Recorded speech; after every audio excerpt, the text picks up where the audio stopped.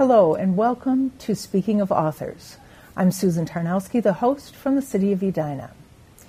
In Speaking of Authors series, we try to tell all of the stories. The story an author has written, the life an author has lived, the stories that the readers remember as they are reading or listening to books. And today, we're going to look at the stories from the past. We're going to be joined today by Barbara Lavallure, our interviewer, who's a photojournalist and a memoirist, and our guest is University of Minnesota Emeriti Professor Jack Zipes. Jack has spent a lifetime looking at children's literature, particularly fairy tales and fantasy books in the beginning, for special messages that impact the social development and reflect the social conditions of our world. His mission statement describes that very clearly, and I'd like to read that as we begin. As he looked at fairy tales and fantasies, he said, "I realized what my new mission in life was. I was a born-again grave digger. Normal grave diggers dig graves to keep people silent forever. I dig graves so that dead authors and artists can rejoin us and have an honest word with us. I do not want to silence the dead or ignore them. I want to pay homage to them, especially the writers, illustrators, and artists of all kind." Jack feels strongly about his own commitment, and I think you'll sense that in the interview coming up. I hope we will. So I'd like to introduce our two guests today. Barbara Lavallure. Hello, Barbara. How are you? I am great. I'm really happy today to be having this conversation with Jack. So we'll bring Jack on and introduce him to you. Thank you so much. Thank you so much, Susan, for that great introduction. And we are so excited to meet and greet Jack Zipes. So welcome, Jack. It's great to have you here. Well, thank you. Thank you very much for the invitation. You're so welcome. Wow, what a fun project you're involved in, if I can call it a project. It certainly is. Yes. You've taken on editing children's books and bringing authors from decades ago back into today's conversation. So please do tell our viewers a bit about yourself, first of all, and then and including your background, and how this process came to be.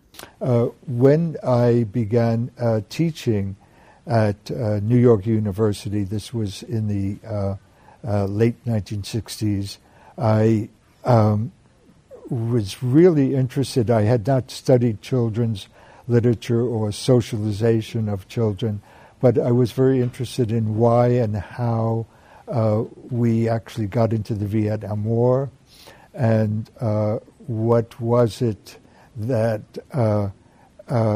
why was there such a divide between young and old at that time?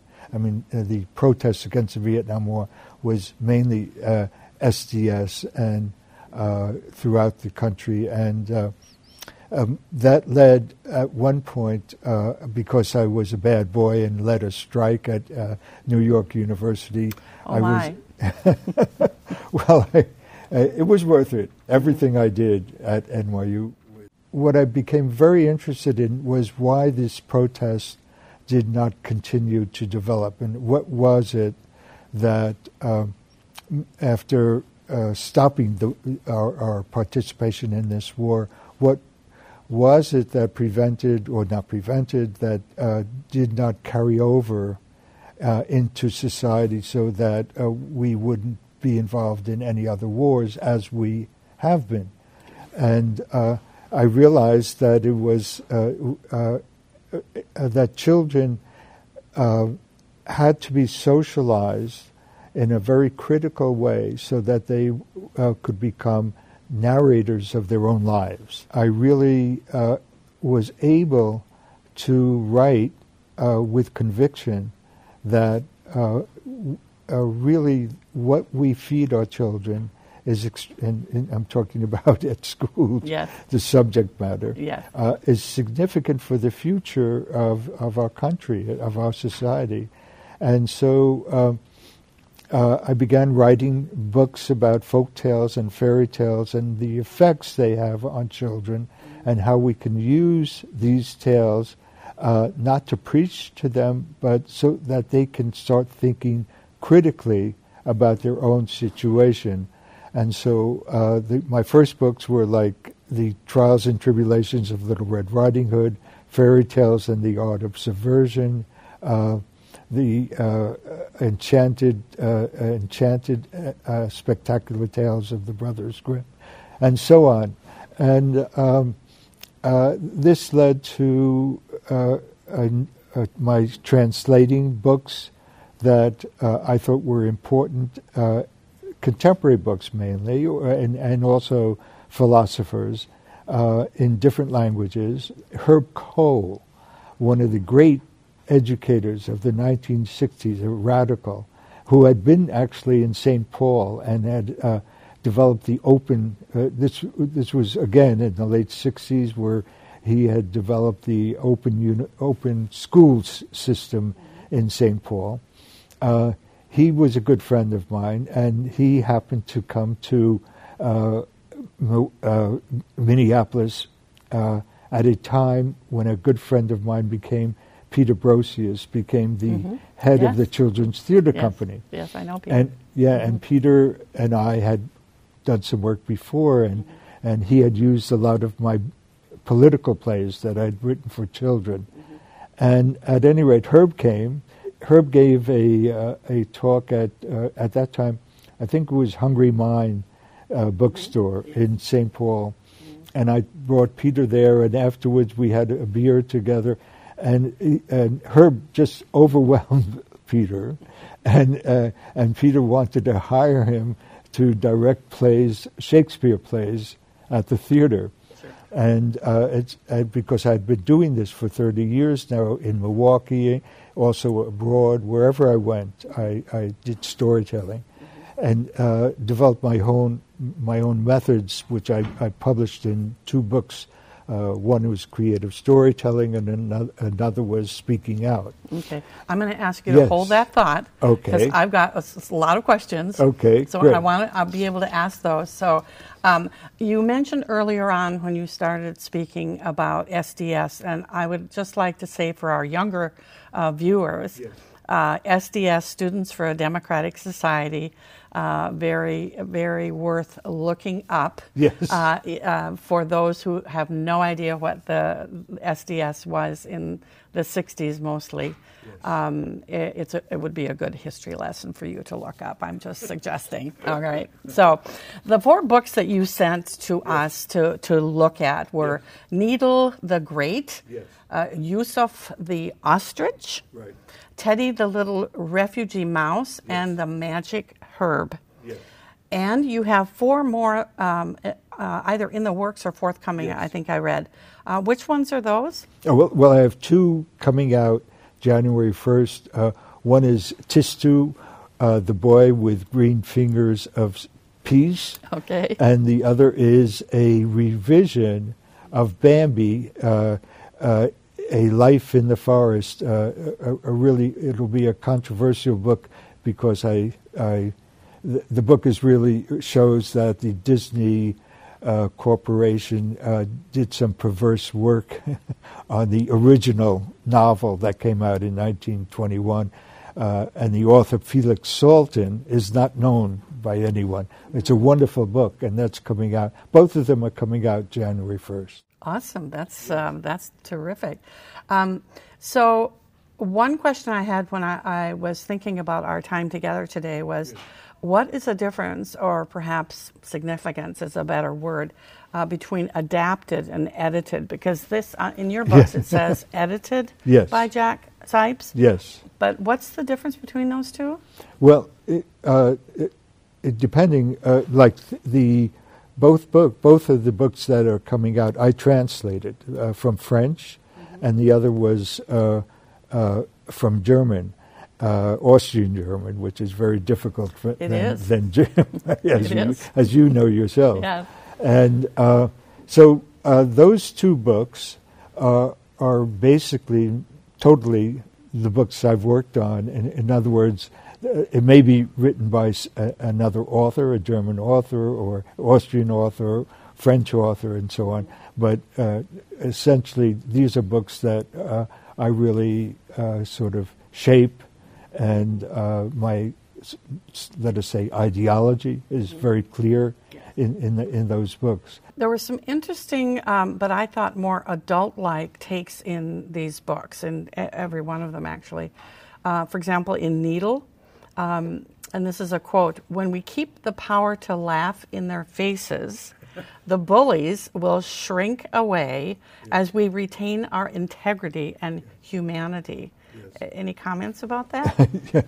Well, I tend to, the books that I have been rediscovering are books from the interwar years, basically from the First World War through Second World War. And I've purposely chosen books that are for both adults and children. In other words, I really wouldn't call these books children's books, although children can read them, and I hope will read them.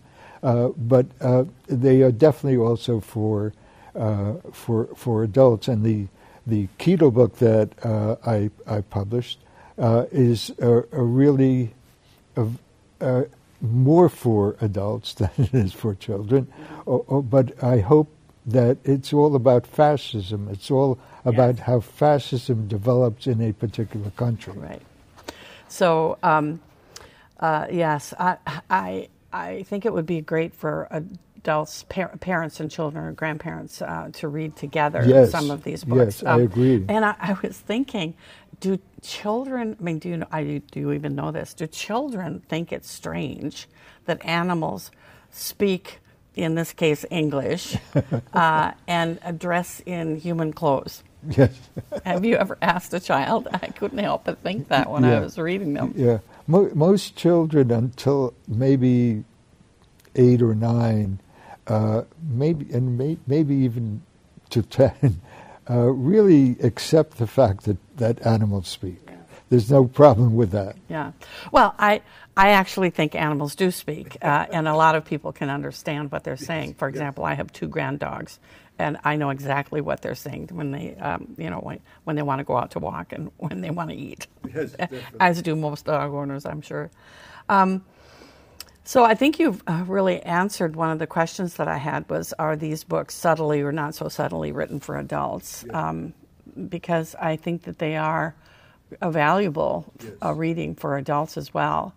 I was quite taken by Burroughs' ability to explain and defend animal rights, which is, of course, a topic of great interest in today's world. Would you like to say anything about that? Yeah. Dorothy Burroughs is definitely forgotten and neglected. She wrote and illustrated her books in the 1940s, right during the Second World War, and she had originally started out as an artist who did posters for the London Zoo in the 1920s, and she saw how we have drained, let us say, the spirits of animals, so that when she saw how they were caged and treated at the zoo, she vowed that she would never write or draw anything afterwards of human beings, because she felt that really animals are more humane than humans. And so the 2 books that I've published, the one book, it's The Magic Herb, really reflects how a family of boys get together to save one of their brothers, and then the book about the mouse who travels away from London because the bombs are coming to London, and is a wonderful story also that involves the animals working together. I brought my little mouse. I'm renamed this mouse Teddy in honor of Teddy, the little refugee mouse, and I totally enjoyed reading that story. Another interesting fact is that Burroughs didn't portray humans in her books, as you mentioned. Right. So I thought that was interesting, and now I have a better understanding of why. Yes. Yeah. So I'd like to talk about your mission statement, yes. Which is in the back of each of these books. It stems from a conversation you had with your wife when she said to you, "It's either me or the books." Now, that is a story I want to hear. Okay. So would you tell us a little bit about the story behind it's either me or the books? Yes, right. Well, in 2008, I retired from the University of Minnesota, and I had a library of 10,000 books in our home. And, oh my! And even though my wife is a writer and reads a great deal, she said, we're getting old, and we're probably going to have to move within the next several years, but definitely. So we should prepare for this. And the first thing to go will be the books, your books. Yikes! And I said, no. And she said, look, either you get rid of the books or you're going to go out of that. And so at that point, we made various compromises, and that to a certain extent led me to think of all the books that I had acquired that from England, from France, from Germany, and so on, and that these are books I still wanted to translate. So I managed to compromise and was allowed to keep about 2,000 books. That was quite a compromise for you too, and I'd like to. I'll use Teddy as my little prop here. Yes. I want to read just the last paragraph about your mission statement, and you say, "Hold on, I have to have Teddy being visible here." So here it is. I publish books like Teddy the Little Refugee Mouse, books calling for peace and joy, books of the past that have been lost and are now found, yes. in great part thanks to you, because I too want to imagine a better world and keep the worst parts of history from repeating themselves. Yes. That is a powerful part of your mission statement. So thank you so much for that. Well thank you. Yes. I know that you have an exciting series of mini college courses coming up to the Armchair Journeys curriculum. Now, I have not heard, I admit, of the Armchair Journeys curriculum. Yes. So if you wouldn't mind, I'd like you to share a little bit about that curriculum to our audience and where they could find out more about that. Sure. Sometime about a year or so ago, a woman contacted me from Boston, and she said, I used to take people to Germany, to France, Italy, and so on tours, and I can't do that anymore. But the name of her company was Artful Journeys, and so because when they would go on these trips, they would go and hear symphonies. They would go to museums. They would go to special places that were unique in museums. And so all of this went down the drain when coronavirus came. But she battled back by asking specialists or experts, in particular, let us say, of art or music in Europe.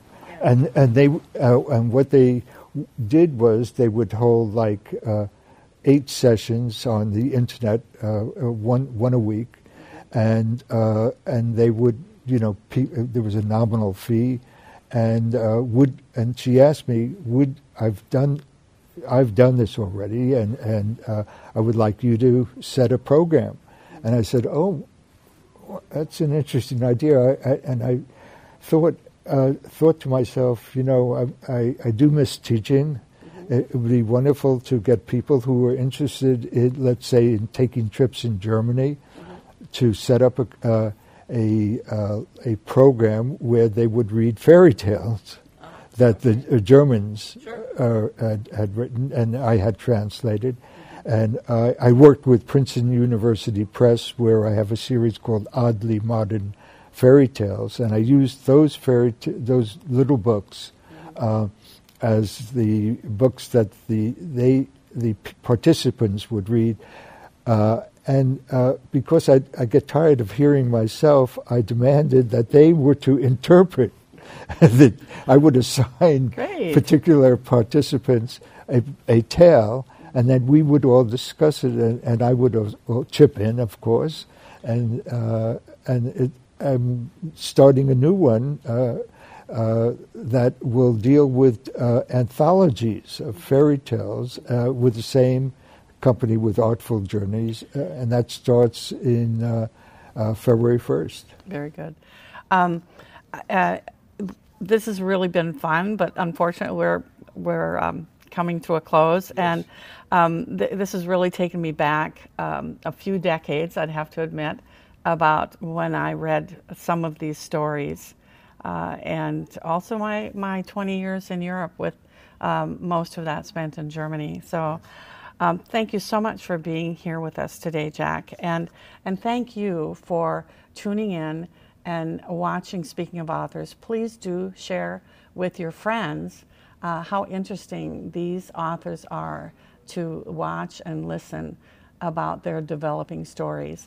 And before I turn it back to Susan, can you just very, very quickly say how people can find out about that series, the Armchair Journey curriculum? Where do they go? Is there a website? Internet. There is a website, and it's called Artful Journeys. And .com? .com. Yeah, okay, great. Perfect. Thank you. So, and Susan, I know you have some last words. So back to you. Thank you so much, Barbara and Jack. I am entranced by the wide-ranging conversation you have shared with us. Animal speaking and animal rights, fascism in World War II, unrest in our own country, and a desire to make the world a better place. Jack's work fills a special niche for us. His commitment to children and to adults is evident in this interview. Again, our thanks to the two of you for being here today, Barbara for your insightful questions, and Jack for the work you do for us. Thank you. We'll see you again on Speaking of Authors.